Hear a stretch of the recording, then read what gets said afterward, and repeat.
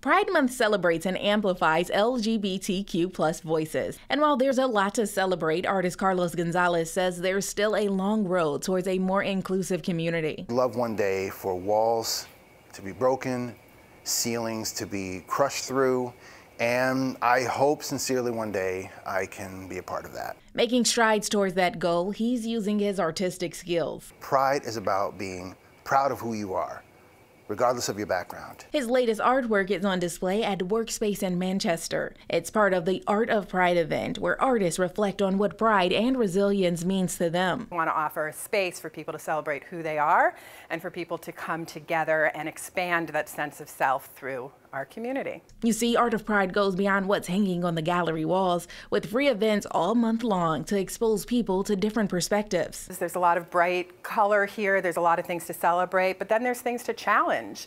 Some of our conversations that we have aren't always easy, but we do create a safe space for people to explore different ideas. A space Carlos says is needed, especially now. We should be open, we should be proud of who we are, and just say, hey, you know, we didn't choose this. This is us, okay? You can either accept or reject, but this is who we are. The Art of Pride exhibit goes until June 30th, and for more Pride events, head over to fox61.com. At Manchester, for CT Cultured, Raquel Harrington, Fox 61 News.